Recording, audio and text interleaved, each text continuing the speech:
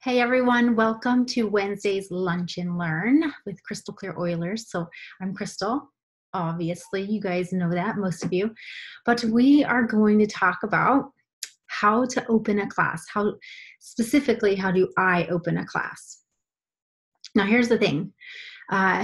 You don't have to do it exactly like me. You can study different things. I highly encourage you to pick a way that is very comfortable to you.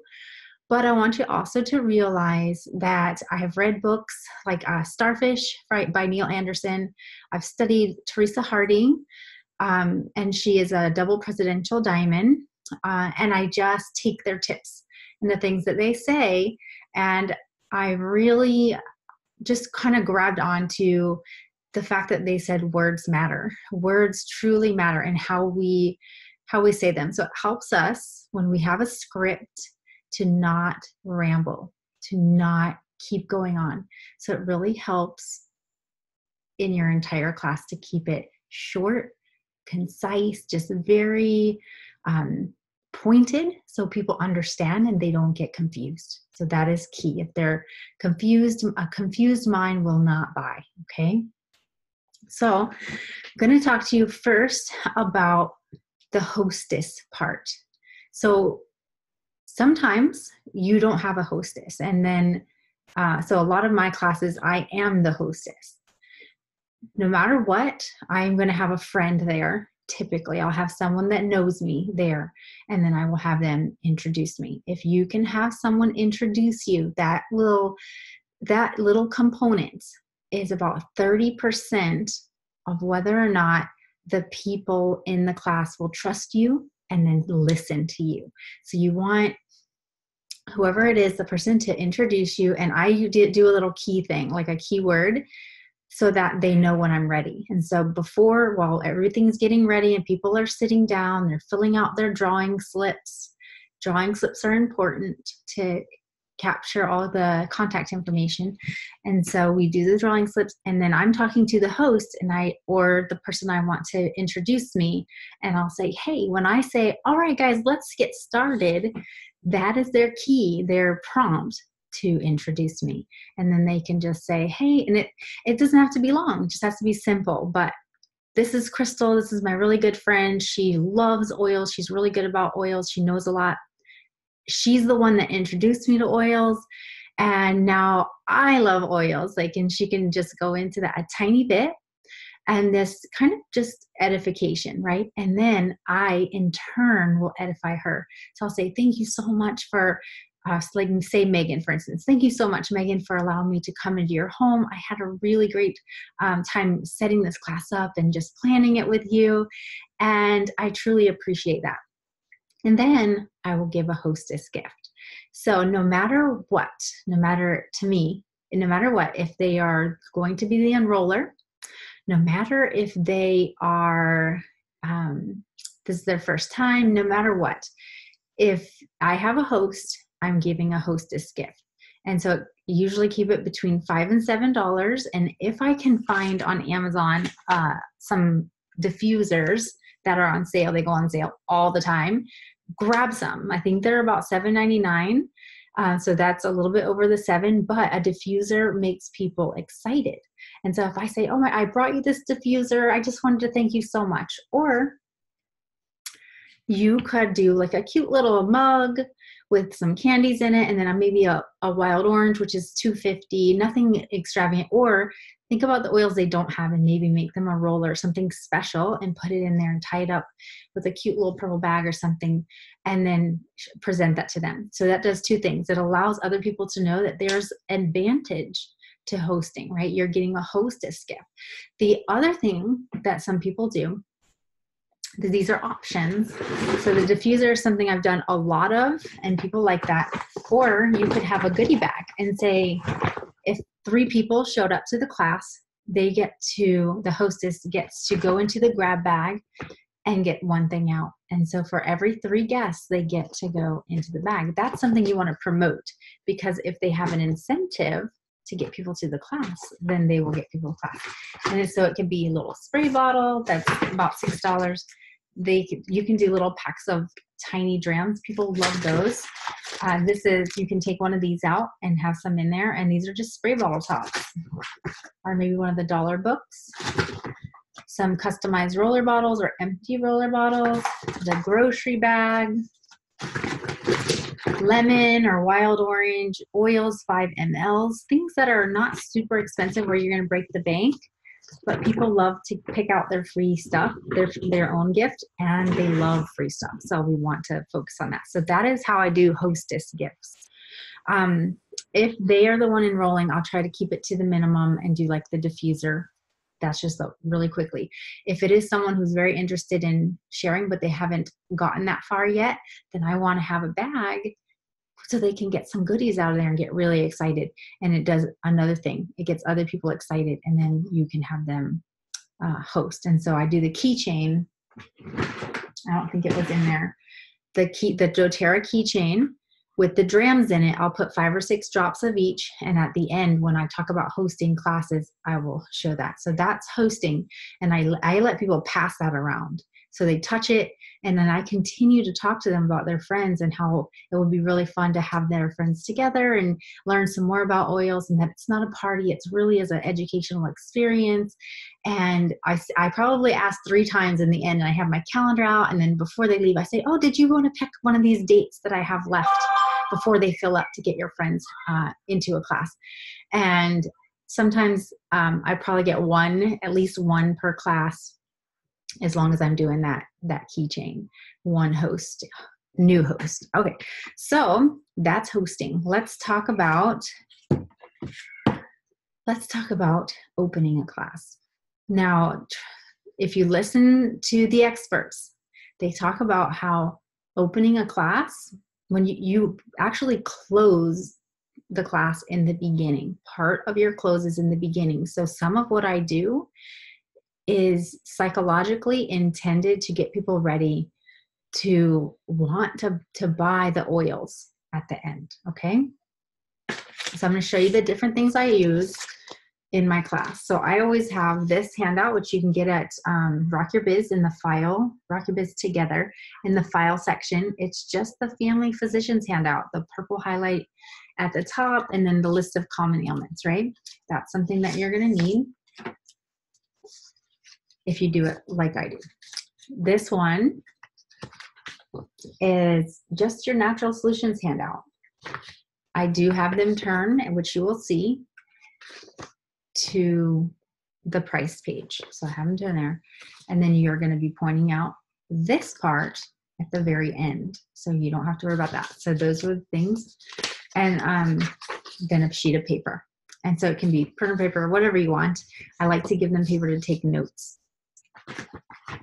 All right, so this is how I would start the class. So after, let's just say I now said, okay, everybody, to respect your time, let's go ahead and get started.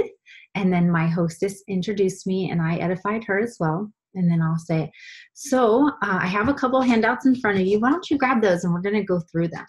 And so I'll tell them what they are. Say, this is just a list of common ailments that have a list of oils right next to it that help you. So it'll have allergies, maybe some bug bites or a cough. And right next to it, you can quickly know which oil to grab.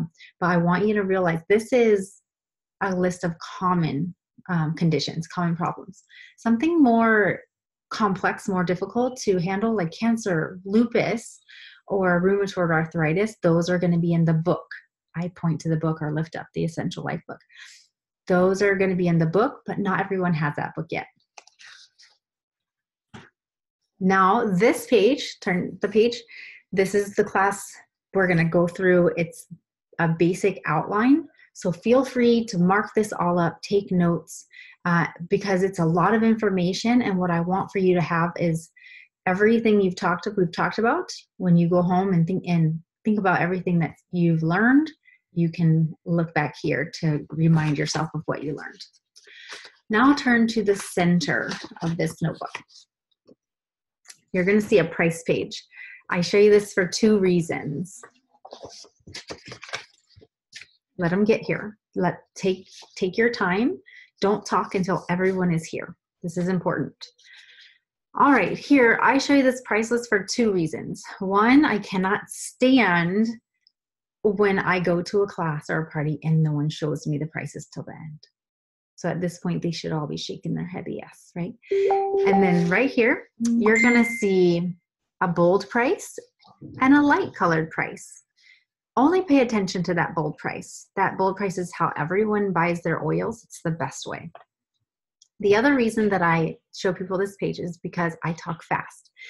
And so during the course of this class, you may hear an oil that helps with an earache or a tummy issue or maybe depression or sleep or something. And then you can mark it right here, because if you have questions at the end, I'll be able to help you. And then if these are the oils you're wanting to try, doTERRA allows you to buy one oil if you want, but they also sell the oils in packages. And when you purchase them in packages, you're going to save a ton of money. And so this basically will help me help you save the most money. Okay? All right. Turning back to the front, and let's get started. So today we're going to talk about 4 things. 1, what is essential oil? 2, why is doTERRA different? 3, how do you use essential oils? And 4, how do you get them into your home? So recap those. Those are your 4 points, okay? Now, before we get started, I just want you guys to know my hope for this class is that you feel empowered and that at the end you feel like this is something easy, that you can do this at home, because it is easy. And that is exactly how I felt whenever I found doTERRA. So just think about the modern approach and how we do things nowadays. When you go to the doctor, how many of you have gone to the doctor and gotten a prescription? Maybe you went in for hip pain or some knee pain, or maybe you went in for a stomach upset and you came out with a prescription, right? And then what happens is those are synthetic prescriptions, man-made, and they cause all kinds of issues. So if you went in for pain, you came out after that med and you probably couldn't go to the bathroom very well, right? Or something, maybe you had a symptom. Has anybody had a symptom? Always somebody raises their hand, right? So ask them questions, right? So the modern approach is trying to fix or help someone's symptoms. And it's about a $6.5 trillion industry, but are we any healthier? We're not healthier. So if we want to take a more natural approach, if anybody here has ever been to Walmart and seen essential oils, or maybe CVS, where have you guys seen essential oils? I love this part because most of the time they will start shouting out where they see them. I'll say, I went to Best Buy the other day and they had essential oils at Best Buy. Everyone wants a more natural way to take care of themselves. And the difference between the natural approach, the essential oils, is when they're pure, they address the body's concerns at a cellular level. They are extracted from plants, and they enhance both our physical and our emotional health without any side effects. So they're very safe, right? Okay, so let's talk about what is an essential oil. So just to recap that part, all I did was go up here, and I didn't read from the paper because I've done it a lot of times. But if you want to read from the paper, read from the paper. I asked them about their symptoms from medications. I told them how oils are a natural way, and everybody wants it, right? They're everywhere, Walmart, everywhere. That's all I did. That's called the whole host, talking about a host, and the whole having people introduce you and going through the hostess gift, and then going through the whole modern approach versus the natural approach. That is that's like preparing for the class. And so that part is very, very important, because that is getting the mindset right to be able to hear about natural essential oils. Okay. All right. So now we're going to go straight in. We're going to say, now what is an essential oil? This is the part where I always pull out my peppermint oil. I might have my peppermint oil in my hand, and then I say, look right here. And I have them point to it. Engage them. You see this green leaf right here, and then it's magnified and it's purple. You see that little white sac. How many of you have ever chopped fresh herbs? Have you ever smelled cilantro, right? When you chop it, what happens? Everybody talks about the burst of aroma. And what happens is you get that burst of aroma. That's because you extracted essential oil yourself. Isn't that really cool? Well, the difference between those synthetics from the pharmaceutical companies and all the man-made things we come in contact with, fumes and stuff like that, is those fumes cannot enter the cell wall. They actually block our cell receptors, and that's what causes symptoms. But when we have the plant, which is just the aromatic compounds of a plant, every single plant has an essential oil. It's in the roots, it's in the bark, the seed, it's in the stems, and even the flower of that plant. And when it's extracted perfectly and gently, we can take all of those beneficial properties, like how the oil protects the plant, how it fights external threats, and how it helps to build up that plant's immune system. And we can use it for our own benefit because our cells work so similarly together. And so the plant, all of those essential oils can actually enter into our cell walls, clean out our cells, bring in good information, and take out any bad information. And so this is when I like to sample peppermint. I do it this way. This is totally starting to teach a class. Sorry, I'm going to stop in a second. But I do that part. So what was important is that the opening of a class is when you are preparing for the class, right? So you're doing the host, the host is introducing you, you're edifying each other, and then you're saying, hey, I'm really excited to do this for you. You can thank them for their time, for being there. They could have been anywhere, right? But they chose to come see you. And then you're talking about the modern approach versus the natural approach. And you're saying, and what I want for you by the end of this class is that you feel empowered and that you feel like it's easy, because it is easy. And that's how I felt when I first found doTERRA. And then the other part that I didn't mention is sometimes right after I say that, I'll say, and you're really going to have a good time. And if this feels like it's something that fits into your family, then at the end, I'm going to show you how to get them. But if it doesn't, that's perfectly fine. And you're going to have a really great time. You're going to learn a lot, and we're going to have peppermint brownies later. Or if you didn't bring those, don't say that, but you know what I mean. So hopefully that was clear. I might do a quick 5 minutes afterwards, but to redo the outline of how I open a class without the hostess part. So let me know if you feel like you need that. Otherwise, hopefully this helped you, but make it your own. If you feel like you just want to copy it, just copy it. Just make it very simple.